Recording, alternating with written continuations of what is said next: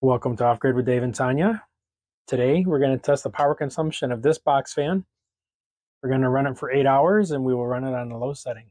So let's get started. So on the label on this unit, it's here on the side. It doesn't tell you the wattage. It tells you the voltage and it tells you the amps. So it's 120 volts. That's what anything in your house is that you would plug in with a regular cord.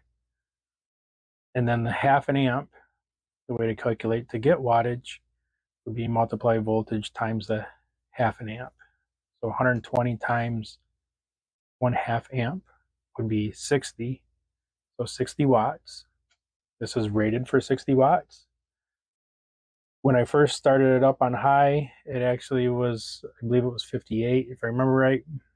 After it got running for a little bit, it looks like it settled down to 47 watts. So let's see what this fan uses on low, medium, and high speeds.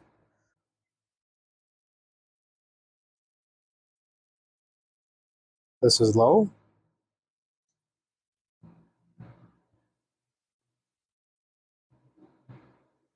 The medium.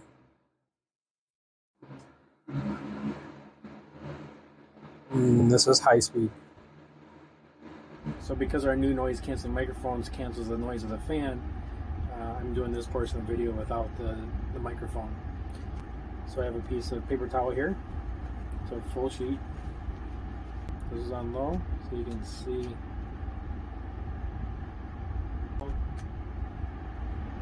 Here's medium. Here's high. Reset the meter.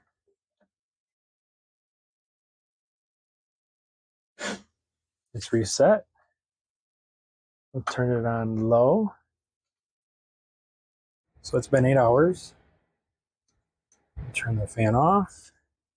Look at the meter. So we have 8 hours of elapsed time. Total cost in our house at 20 cents per kilowatt will be 5 cents.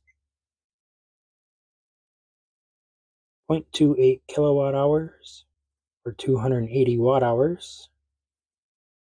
And that's what we've used. So in summary, this fan used 36 watts to run. So that's 36 watt hours. So the calculations seem to be pretty easy here.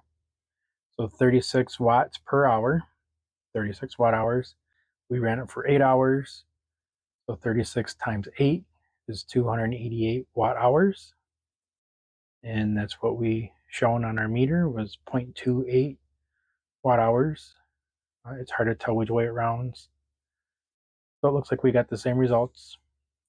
So if you run this for every hour, say you ran 10 hours, you could just multiply the 36 watts times 10 for 360 watt hours. So the math seems to be pretty easy. So on high, this fan was using 47 watts to run. So 47 watts per hour multiplied by 8 hours.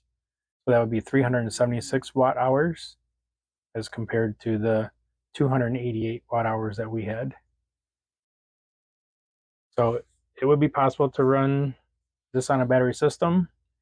If you had a small portable battery bank, it may not be able to run on it. Subscribe now.